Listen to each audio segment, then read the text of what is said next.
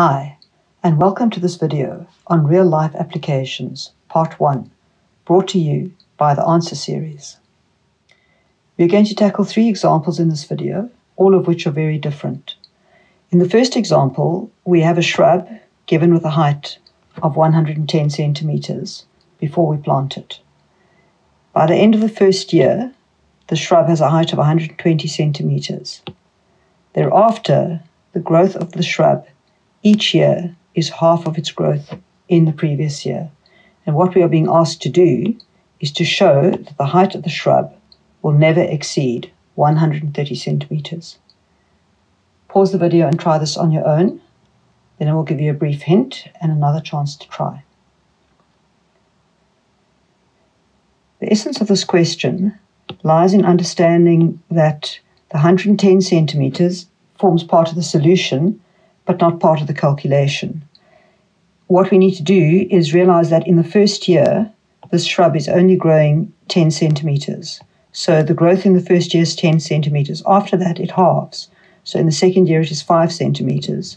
In the third year, it is 2,5 centimeters, and this continues indefinitely. So we are working with a sum to infinity formula, and we still need to think about what we're doing. Pause the video, try one more time on your own.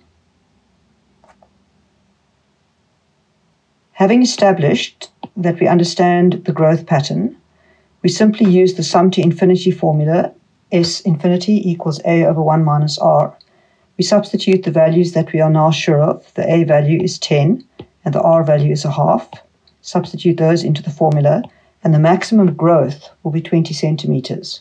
Having started with a shrub at a height of 110 centimeters with a maximum growth of 20 centimeters, the maximum height the shrub will reach is 130 centimeters. In the second question, we have a man injured in an accident who receives an income from his disability grant of 48,000 Rand in the first year. The grant increases by a fixed amount each year. That is very important. We are going to answer 2 questions based on that information, and we'll take them one at a time. In the first question, you are told to consider a 20-year period which produces an accumulated amount of 1,435,000 Rand in total from the grant. And with that information, you are asked what the annual increase will be of his amount that he receives, starting with 48,000 Rand. Pause the video and see if you can answer the question, and then it will help you with it. The most important information is the fact that we are working with a fixed increase. So we are going to use the formula for a sum calculation for an arithmetic series. We know that the A value is 48,000. We know that the N value is 20. And we know that SN result is 1,435,000 Rand. Simply substituting those values into our formula produces the outcome of D equal to 2,500. So his annual increase per year is 2,500 Rand. Pause the video and process this in your own time if you need another look. In question 2.2, his initial annual expenditure is 26,000 Rand, and this increases at a rate of 4,000 Rand per year. The question we have to answer is, in which year would his expenses exceed his income? This is quite challenging, but bear in mind that you know his initial income to be 48,000 Rand, and from question 2.1, we know the fixed annual increase is 2,500 Rand. Pause the video and try the question, and then we'll go through it together. What we're going to do is set up a formula for the general term of an arithmetic series. 26,000 is his first year of expenses. That increases by 4,000 Rand per year, and so we multiply that increase by n minus 1. For his income, he starts his general term with 48,000 Rand. This increases by 2,500 each year, so we multiply that by n minus 1. Now we compare those results. So on the right side, we have the formula for his income, and on the left side, we have the formula for his expenses.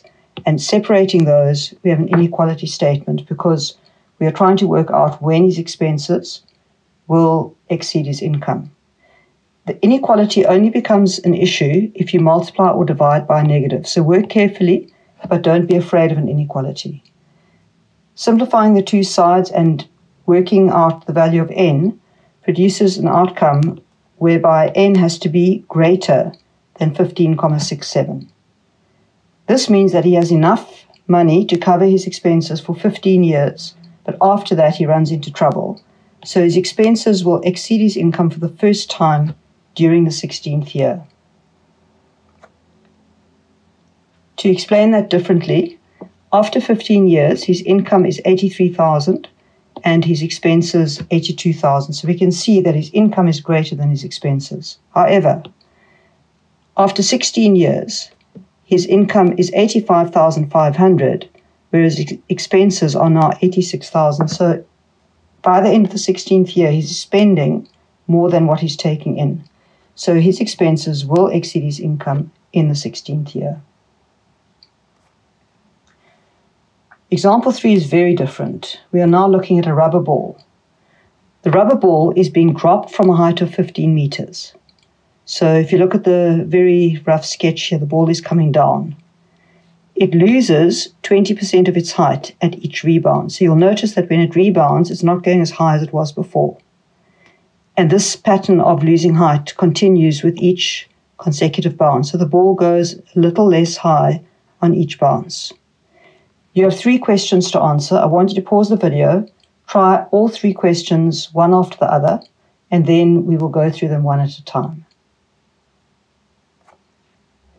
In question 3.1, we need to determine the height the ball will rise to after the second bounce. So we are systematically going to work out the height of the ball after the first bounce and then after the second bounce. Don't use 20% because 20% is what is lost. Take the 20%, work out what is retained, and work out the height of the second bounce. Essentially, you need to focus on the fact that 80% is retained. So you take 0,8 of the height the ball started at, and your first bounce height will be 12 meters. Then you take 80% of 12 meters, and your second bounce will have a height of 9,6 meters.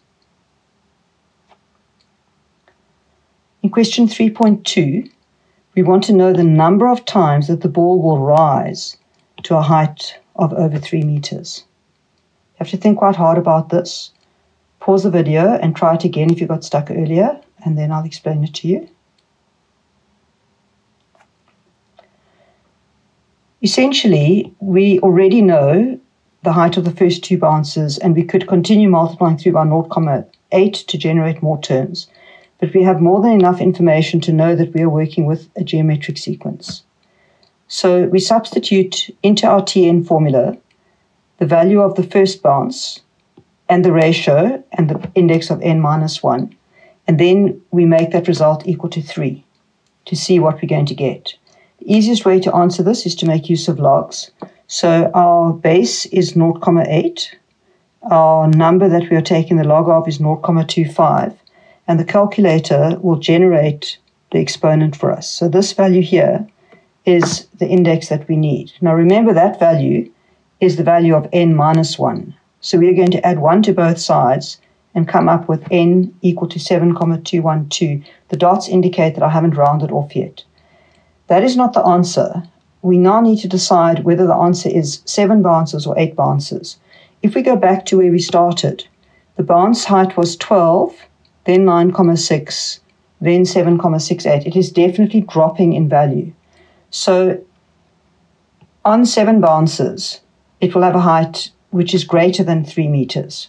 If you continue to 8 bounces, on the 8th bounce, it is approximately 2,5 meters, which is less. So the correct answer here is that the ball will rise to a height of 3 meters 7 times.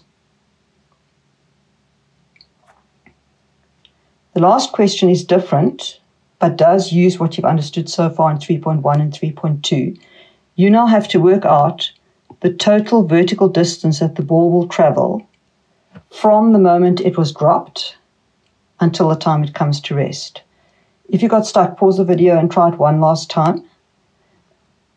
I am going to give you a quick hint. The ball drops from a height of 15 meters and travels in one direction only. Then it rises 80% of that distance and drops again. Then it rises 80% of that distance and drops again. And this pattern continues indefinitely. Try again one more time. You have two options that I can think of. You might have another option, and that's fine as long as you know what you're doing. So I've chosen to take the up and down movement as a single distance. So each time I am doubling the height of the bounce to get the final result on that distance traveled. So you will notice that my A value is 24, not 12, and my R value doesn't change. Using those values and the sum to infinity formula, you simply substitute, add your 15, because that value is a standalone value, which needs to be included. The ball has traveled 15 meters, but that value is not doubled. Adding those results together produces an outcome of 135 meters. The second option is that you don't double the way we did with the first option. You leave the A value as 12. You will still have an R value of 0.8. And into your sum to infinity, you simply substitute 12 and 0.8. Then you double the result because you know that each time the ball goes up, it has to come down the same amount. Doubling that result and then adding 15 will give you 135 meters as well.